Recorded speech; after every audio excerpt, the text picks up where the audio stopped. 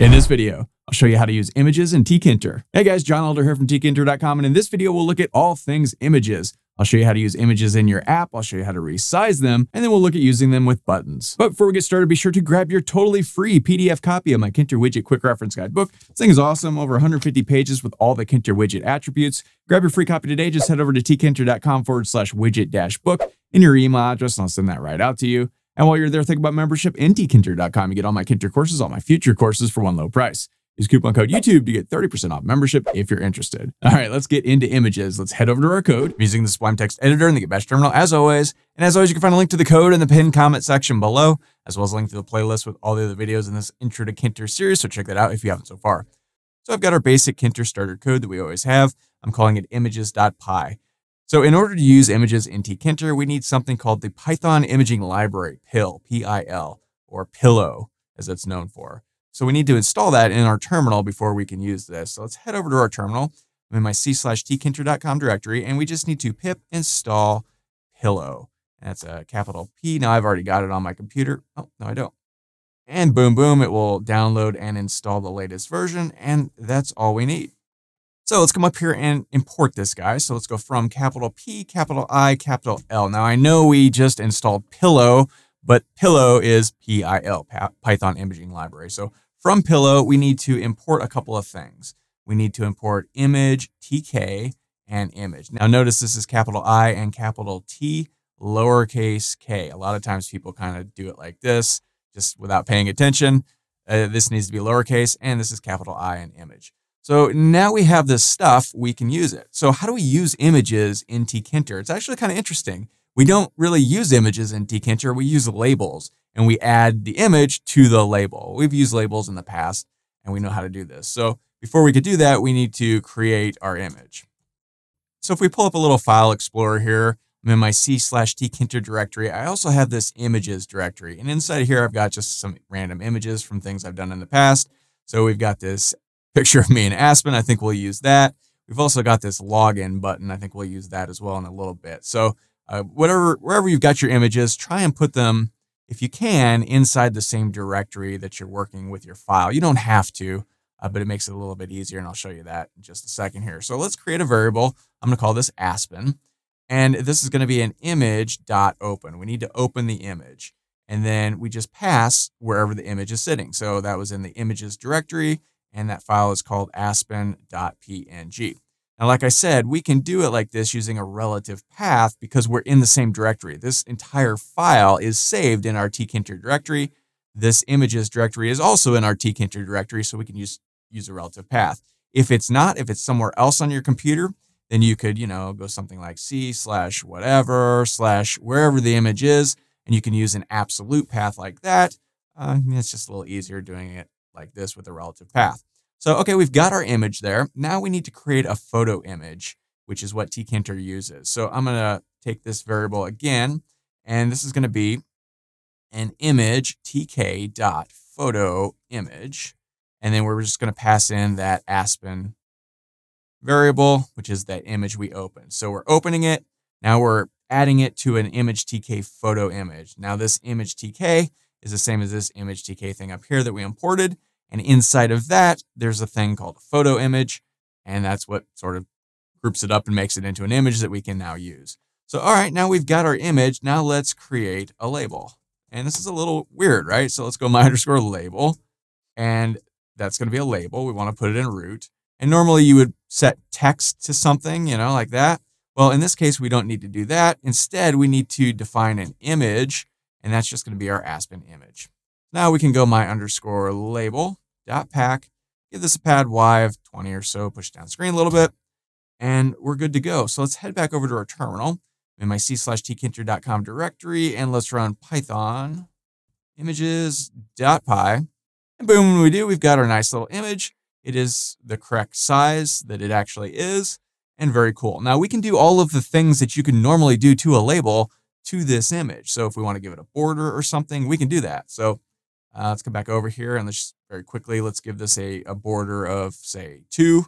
And then we could set the relief of the border. Like what kind of border do we want to use? And there's several things you can use. You could use raised.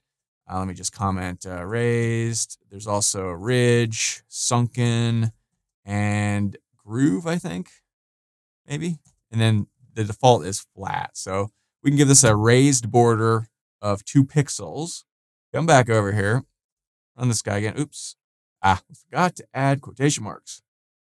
Yeah, this needs to be in quotation marks, obviously. All right, there we go. All right, come back over here, try this guy again. And now you can see there's a raised border around there of 2 pixels. It's kind of hard to see. We can kind of play around with this. Let's give it a 10 pixels so you can really see it. And there you go. Looks pretty goofy. Let's see, what else? Let's try that groove. Maybe it's grooved. I can't remember. Nope, groove.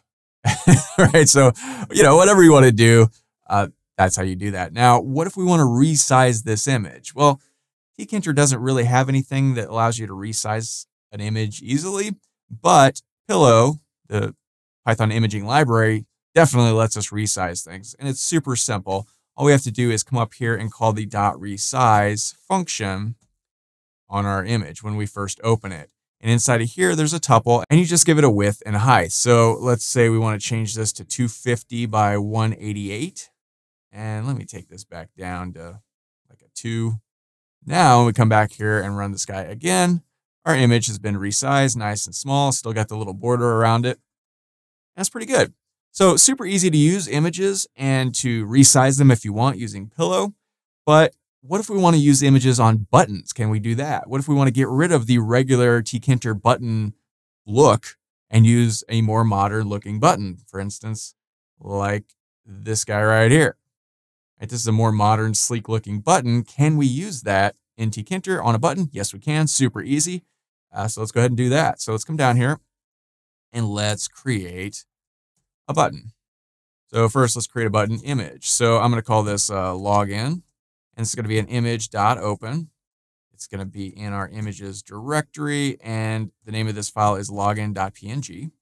So then let's go login equals an image tk.photoimage, and we want to pass in that login. So now let's just create a button. So I'm going to go my_button, and that's going to be a button. We want to put it in root. Again, normally you would put some text, right? Whatever. But now, just like with the label, we give this an image of whatever we want. So log in. Let's go my_button.pack. Give this a pad Y20, push it down the screen a little bit. Save this and run it. Now this is going to get us, I did misspell image. So image, there we go. All the errors today. So now I'll run this guy again. And we get this image on our button, and it's clickable. And there we go. Now this doesn't look great, right? Because there's a border around here. And we don't want that. We want it just to be the image. How do we do that? Well, super simple and very similar to the label. We just give this a border of 0. So we get rid of that border, save this guy, run it again. Boom. Now we have a button. We can click it. It kind of looks like it moves when we click it. Fantastic. So a lot of times people say, well, Tkinter is stodgy, it looks old, it's kind of outdated. Well, yeah, but you can make it look any way you want using images. So you can use any type of button you want. A lot of people use like a custom Tkinter or a TTK Bootstrap type of library to make Tkinter look more modern. Well, you don't have to do that. You could just use images and make it look as modern as you want. So that's how you do that. Now this button is a little bit big for my taste, a little bit fat. So again, we could come up here and .resize this guy.